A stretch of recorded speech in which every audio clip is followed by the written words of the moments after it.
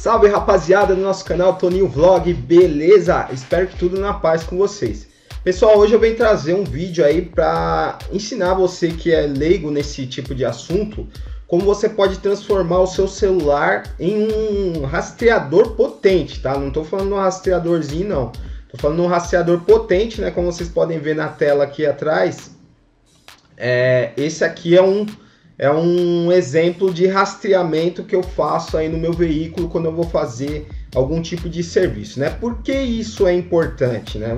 Vou falar diretamente para vocês. Por quê? Porque para quem trabalha com transporte, às vezes você faz um anúncio ou às vezes alguém entra em contato com você para fazer um serviço informando que foi indicado, né? Ou vice-versa.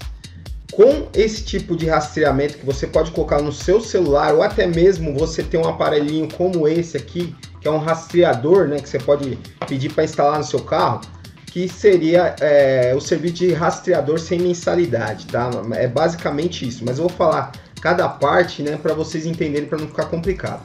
Então, primeiramente, hoje eu estou utilizando o sistema de rastreamento via celular. Transformei o meu celular em um rastreador, monitorar pela internet também, tá? Como vocês podem ver aqui, esse é um sistema gratuito chamado Tracar, certo? É um sistema open source, né? O que seria um open source? É um sistema de código aberto, onde você pode baixar gratuitamente, né? E aí as pessoas podem fazer as modificações que elas queiram no sistema. Como vocês podem ver aqui atrás, já tem uma bolona aqui, né? Essa bolona se chama cerca eletrônica, ou seja, é um local que você marca ali. Se você sair desse perímetro, né, nesse tipo de sistema que eu vou mostrar para vocês, você recebe uma notificação, né, ou uma pessoa recebe uma notificação por e-mail dizendo assim: olha, saiu da cerca eletrônica, né, o veículo saiu daquela região onde você tinha demarcado, e aí a pessoa consegue monitorar onde você está. Como eu tinha falado anteriormente no início aí, isso é bom para você que trabalha, assim como eu, como autônomo, né? Trabalha por conta. Então, às vezes você pega um serviço, o cliente passa o endereço de origem, né? E passa o endereço de destino. Você sabe esses dois endereços. Só que aí, para você ter uma segurança a mais, às vezes a pessoa não pede com ajudante, você tem que ir sozinho, né? Você pode fazer uma cerca eletrônica no sistema, tá? No sistema aqui. E se você sair daquele local, daquele perímetro que a pessoa falou que era o serviço, né, sua esposa, seu primo, seu irmão, sua mãe, alguma pessoa vai receber a notificação, né, no e-mail que você pode cadastrar na plataforma, que eu vou mostrar tudo para vocês. E aí a pessoa pode monitorar para ver onde que você está, certo? Então é uma questão de segurança mesmo, pessoal. Como a gente já viu em alguns casos na televisão, né, a pessoa solicita um transporte, depois pega o cara, some com o cara, com o caminhão, né? E isso acontece muito, tá, pessoal? Principalmente para quem tem caminhão novo, então todo cuidado é pouco, certo?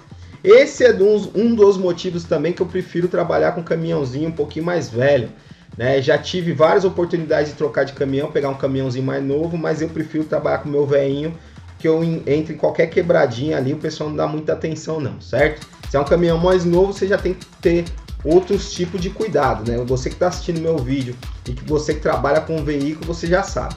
E esse sistema também serve não só para quem trabalha com carreta, serve para o motoboy, serve para o Uber, serve para todo mundo que quer ter uma segurança a mais na hora que estiver trampando, né? Então, por exemplo, você fala para a mulher, vai sair para trampar de Uber, e fala para a mulher, ó, vou ficar trabalhando só na região, não vou pegar nada afastado, né? Vou trabalhar só aqui dentro de São Paulo e eu não vou pegar nenhum trampo fora de São Paulo. Aí de repente ela recebe, você vai fazer a cerca eletrônica e de repente ela recebe uma notificação que você está indo para Diadema, para São Caetano. Ela já vai ficar preocupada, já consegue monitorar os seus passos e até chamar a polícia se for o caso. Certo, pessoal? Então como que funciona isso, né? Essa plataforma que eu estou mostrando para vocês aqui atrás é a plataforma Tracar. Tá? É uma plataforma que eu já utilizei bastante com esse aparelhinho aqui. Esse aparelhinho aqui é um aparelho com cox, né, o CRX1. Esse aparelho estava instalado na minha moto, pessoal, nessa moto aqui que eu vou mostrar para vocês. Olha eu aqui, ó, modelo, né, olha de modelo. Então eu tinha uma CBR 600 e esse aparelhinho aqui que vocês estão vendo né? Vou colocar mais próximo aí. Era o aparelho que estava instalado na moto na época. E depois que eu vendi a moto, né? Ó, essas fotos foram até as fotos do anúncio que eu fiz quando eu fui vender, né? Vendi com a dor no coração, rapaz. Tem uma saudade danada dessa motoca aqui. Mas faz parte, né? Então aí eu tinha esse rastreador e tirei quando eu vendi a moto, né? E esse rastreador tá aqui para quando for instalar em outro veículo, né? É só pegar aqui e colocar. Quando pegar outro veículo que precise do rastreamento, certo? Aí, pessoal, eu vou mostrar para vocês basicamente como que funciona. Primeiro passo, pessoal, você vai na Play Store, certo? Vai baixar esse aplicativo aqui, ó, Tracar Cliente. Esse sistema que eu vou mostrar para vocês é 100% gratuito, tá, pessoal? Você não precisa pagar nada. Se você vai rastrear apenas um celular. Se você quer rastrear da sua família inteira por questões de segurança, aí você tem que assinar um plano da Tracar, né, para conseguir cadastrar mais aparelhos. Esse plano gratuito que eu estou mostrando para vocês, dá para você rastrear apenas um aparelho. Também tem aquela artimanha de você criar várias contas na plataforma e cada conta você colocar um aparelho, né? Eu acho que não é viável, porque aí você tem que ficar guardando um monte de e-mail, um monte de senha, né? Vai que esquece, certo? Mas é uma opção também de você fazer isso gratuitamente. Então, primeiro passo, você vai baixar esse aplicativo, Tracar Cliente. Eu vou deixar o link desse rastreador logo abaixo do vídeo aí, tá? Do aplicativo para você colocar no celular. Baixou esse aplicativo no seu celular, né, ele vai gerar um código, né, um códigozinho. Deixa eu clicar nessa primeira tela aqui. Ó, essa aqui é a tela do aplicativo que você vai abrir quando tiver instalado no seu celular. Então ele vai gerar esse código de identificação aqui, essa sequência aqui com 6 dígitos, certo? Essa sequência é a sequência que você vai precisar para ativar o seu aparelho na plataforma para poder ser rastreado, certo? Então, aqui é a plataforma Tracar, tá? Eu vou deixar o link também para você se cadastrar na descrição do vídeo. Aí você vai abrir essa tela e você vai clicar aqui, ó, registrar. E aí você vai entrar com seus dados, seu nome, seu e-mail e uma senha. Simples assim, pessoal. Após fazer isso, você já vai ter acesso a essa tela aqui, ó. Deixa eu fechar aqui. Vai abrir para você essa tela, mas aqui nessa parte de dispositivo não vai ter nada cadastrado. E aí o que você vai fazer? Você vai clicar aqui em dispositivo, vai entrar com um nome, né? Qualquer nome que você queira colocar. Tá? Deixa eu só colocar mais. E aí você vai entrar com o nome, vai Júnior, por exemplo, identificador. Aí você vai entrar com o código. Deixa eu buscar aqui. Você vai entrar com esse código, ó, Device Identifier. Cada aplicativo que é instalado em um celular gera um número, uma sequência de números diferentes, certo? Para não ter problema, né? Ele vai identificar que aquele número que você está colocando ali é o número que está cadastrado no seu celular. Eu vou mostrar para vocês daqui a pouco no meu celular também, para vocês verem o aplicativo instalado. E aí você vai pegar esse código, simplesmente vai vir na plataforma e vai colocar esse código aqui. Vou colocar um código qualquer, 931258, tá? Digamos que esse seja o código. Aqui abaixo você pode cadastrar informações adicionais, tá? Você pode criar um grupo, mas como é um celular só, não precisa. Número do telefone, você pode informar o número do seu telefone. Você pode colocar o modelo, se você quiser colocar o modelo do seu celular. Contato, você pode colocar o nome de contato.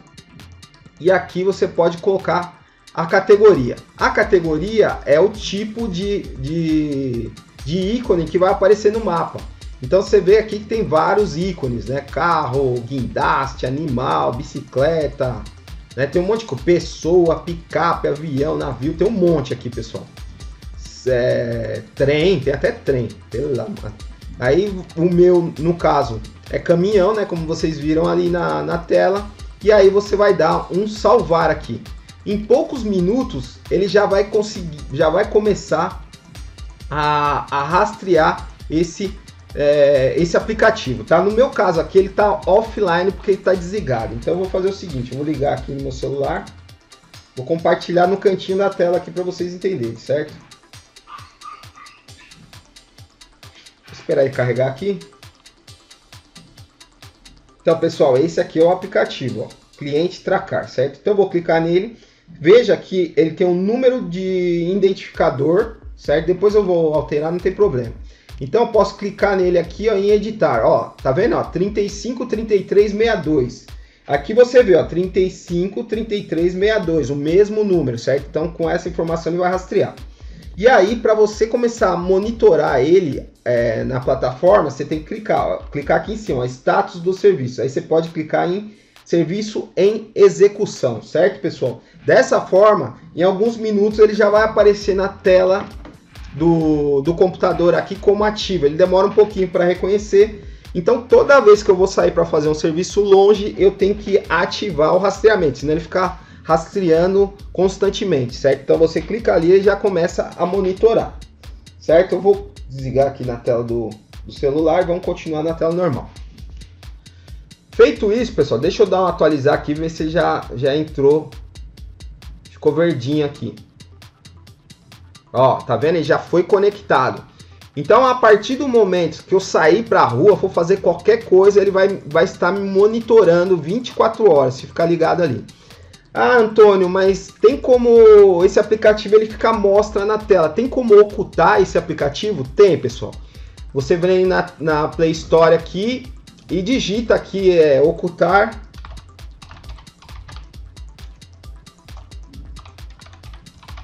Ocultar aplicativo. Aí você vai ter que instalar um outro aplicativo para ocultar esse aplicativo do seu celular, certo? Para ninguém ver. Então tem uma porção de aplicativos que fazem essa ocultação, tá? Aqui tem uns estilos, ó. Tem esse aqui que tem uma carinha de calculadora. Aí você coloca uma senha, o aplicativo de rastreamento fica escondido dentro desses aplicativos que ocultam ele da sua listagem de aplicativos. Aí a pessoa não consegue ver que você tem um aplicativo de monitoramento no seu aparelho celular, certo, pessoal?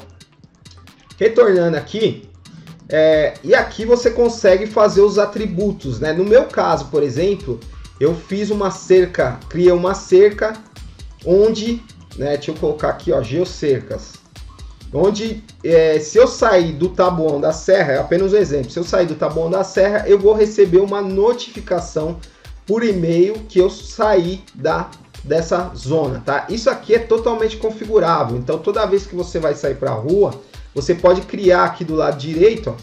Então aqui tem esses botões também, já aproveitando, tá? Tem o geocerca, que você pode ligar ou desligar, certo? Deixa eu deixar um pouquinho mais longe aqui para vocês entenderem.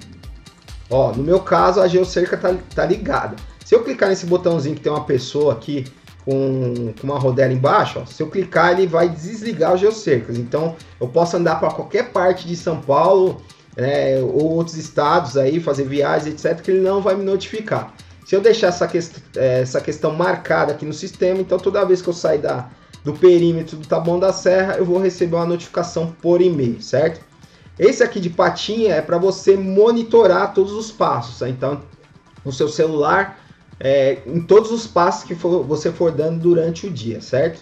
Esse alvo é seguir também, tá? Ele tem basicamente a mesma função, um dá rotas ao vivo e o outro dá seguir, certo? Aqui do lado é onde você pode criar as geocercas, tá? Então você pode criar uma nova geocerca. Tá vendo que eu tenho uma no tabuão da serra aqui?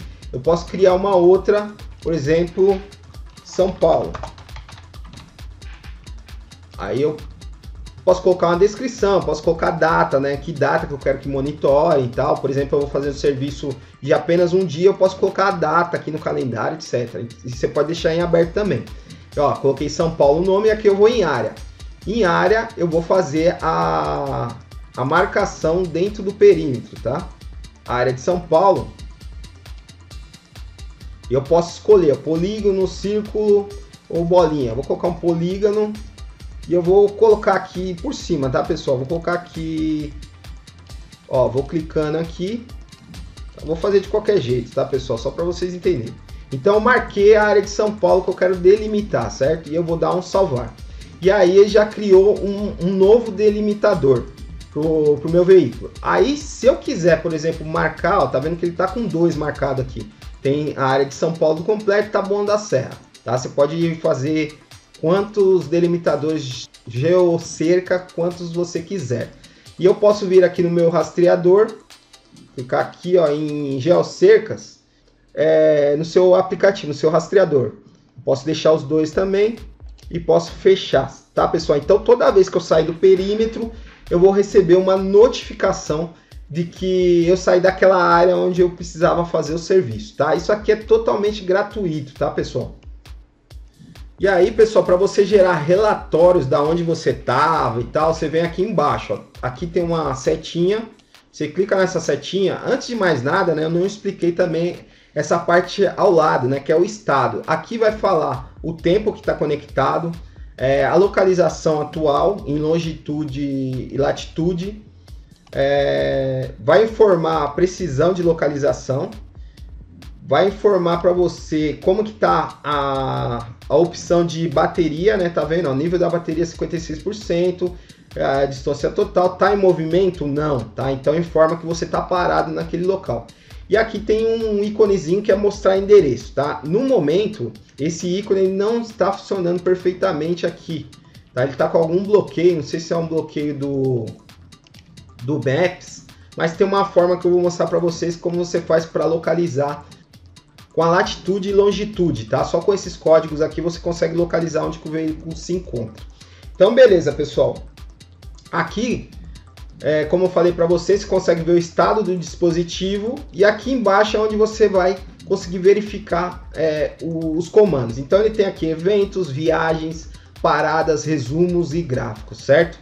E eu posso vir aqui em eventos, por exemplo, ou em rotas. Vou em rotas primeiro, vou configurar. Vai abrir essa tela, você vai clicar aqui, vai colocar no dispositivo que você quer monitorar, certo? Não precisa colocar o grupo. Se você quiser colocar marcadores são umas setinhas, tá? Que vem junto com o endereço. Você pode deixar marcado. E o período, você pode configurar aqui qualquer período que você queira. E eu vou colocar aqui, ó, esse mês, por exemplo. E aí eu vou monitorar e vou clicar aqui em mostrar. Ó, então ele vai me dar toda a rota que eu fiz nos últimos dias, tá? Foi um serviço que eu fui fazer aqui nessa região, certo? Na aclimação. E aí eu cliquei aqui onde que o veículo ficou parado aqui, que tem várias setas no mesmo local, certo? Então, o que eu posso fazer para poder monitorar onde que estava esse veículo? Você pode abrir aqui o Maps. De repente, seu veículo sumiu, ficou parado em algum determinado lugar e tal, e você quer monitorar onde ele está. Você pode vir aqui facilmente, pessoal, é bem simples. É só separar aqui.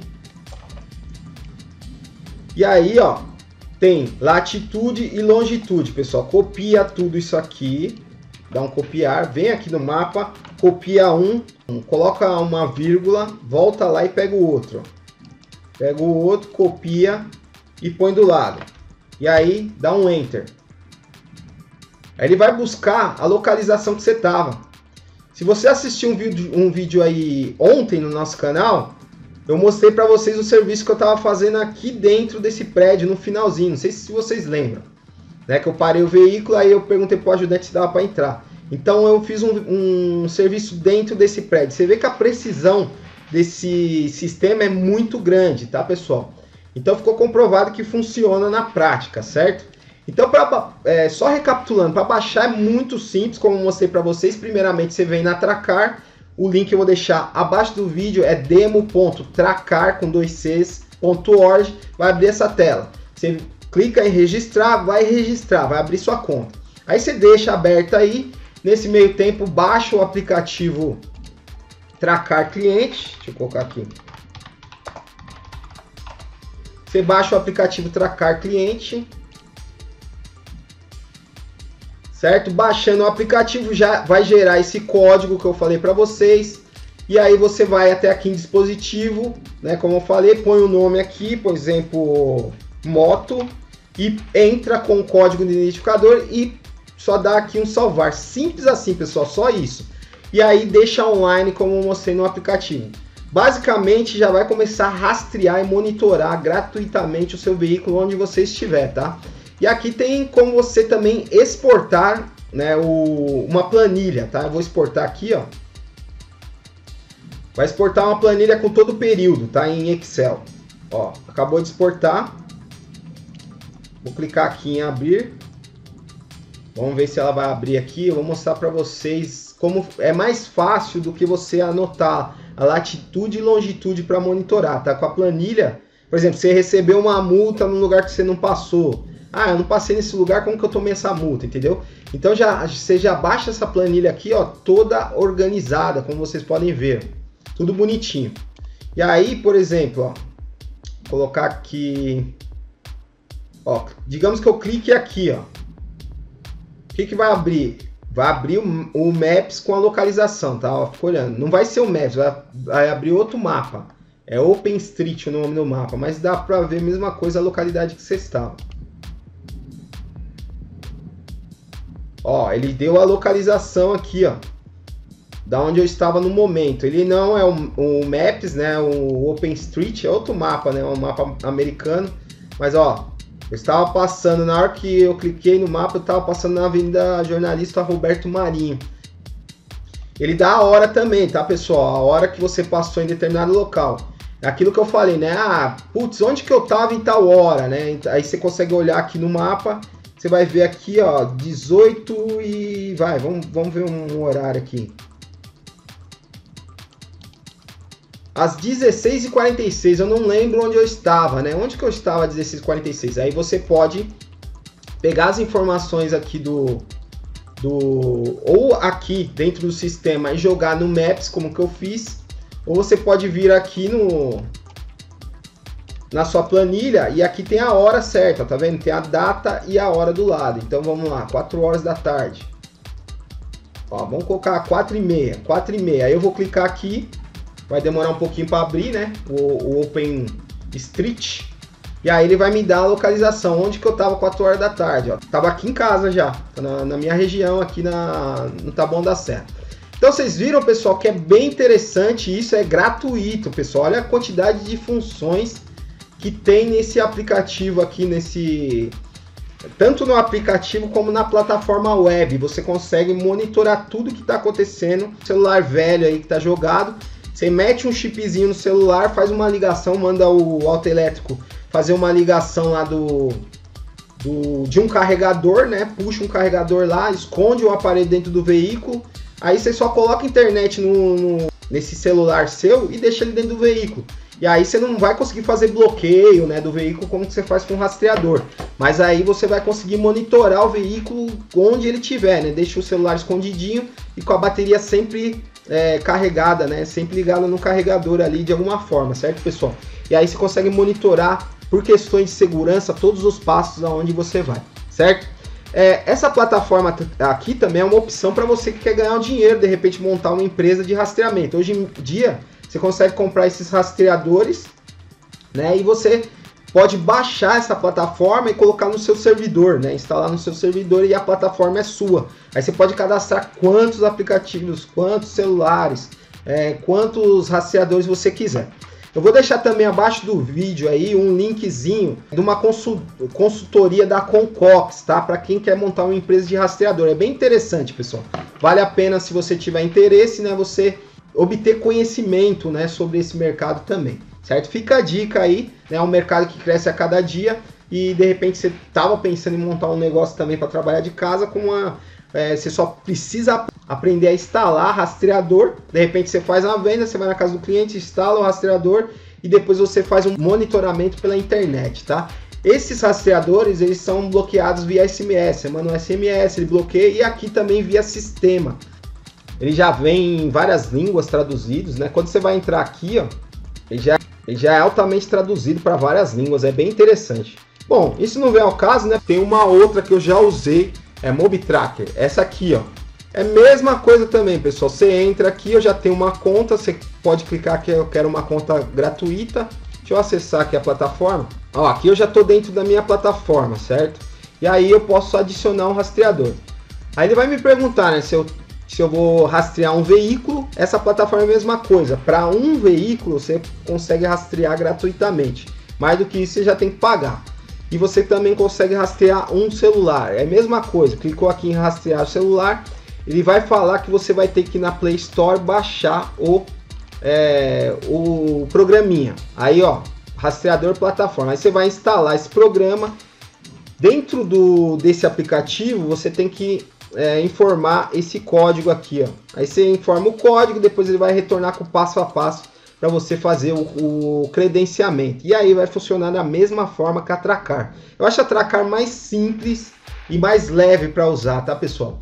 E a Tracar tem um diferencial também. Se você, por exemplo, vai instalar no celular e você quer monitorar com outro aparelho, tem um aplicativo. Quer ver, ó, Tracar, deixa eu só ver aqui, ó. Tem esse aplicativo, ó, Tracar Manager, que aí você, por exemplo, você tem um celular, você deixou o celular dentro do seu veículo, certo? Para você conseguir monitorar. E aí você tem o seu celular de uso dia a dia. E com esse celular de uso dia a dia, você baixa esse programa aqui, ó, Tracar Manager, e aí entra com os dados de acesso na plataforma, normalmente aqui, né, como se fosse acessar a plataforma web. E aí você consegue monitorar no aplicativo onde que o outro celular está instalado. Ou outro celular ou um rastreador, né? Aí você consegue monitorar o seu veículo e mandar os comandos lá de bloquear, liga e desliga. Lembrando que comando bloquear, liga, desliga, ver combustível, etc. somente para rastreadores, tá? Para celular você só vai conseguir monitorar e fazer cerca eletrônica como eu mostrei para vocês. Aí a cerca eletrônica, você saiu daquele perímetro, automaticamente dispara um e-mail, né, para o e-mail que você cadastrou, a pessoa vai ver, putz, a pessoa saiu, e aí ela consegue entrar no sistema. Obviamente você tem que deixar a senha de acesso para a pessoa ver onde você está, né? E ela vai acessar aqui e ela pode te ligar, falar, ó, tá tudo bem aí, aconteceu alguma coisa, e se ela não conseguir falar com você pelo telefone, ela já pode monitorar, ver onde o veículo parou, puxar no Maps, como eu puxei, vai ter a localização ideal. Ela pode até chamar a polícia, falar, ó, ia fazer um serviço tal local, mas foi para outro local e o veículo tá parado nessa rua aqui. Aí você tem todos os dados para prestar o socorro aí para quem tá na rua. Beleza, pessoal? Espero que tenha ficado claro, né? Um vídeo muito cheio de conteúdo assim, mas basicamente os passos são simples, pessoal. Como eu falei anteriormente, tem preços de custo. Se você quiser usar essa plataforma aqui para poder colocar vários celulares, de repente você tem uma equipe de entregadores ou alguma coisa assim, tem motorista que trabalha com você com outro veículo que você tem, você quer monitorar o cara, você pode, por exemplo, ele usa você pode pedir para ele baixar o aplicativo, né, por questões de segurança, ou mesmo se ele usa um celular seu da empresa, por exemplo, aí você baixa o aplicativo aqui e você consegue monitorar onde que o cara tá, a velocidade que o cara andou, onde que o cara parou. Somente com o celular já dá para fazer tudo isso. Beleza, pessoal? Então eu espero que vocês tenham gostado desse vídeo, né? Se gostou, dá aquela chuva de like aí para fortalecer o nosso canal. Em breve tem mais conteúdo muito top para nós, beleza? Então é isso, um grande abraço e até mais.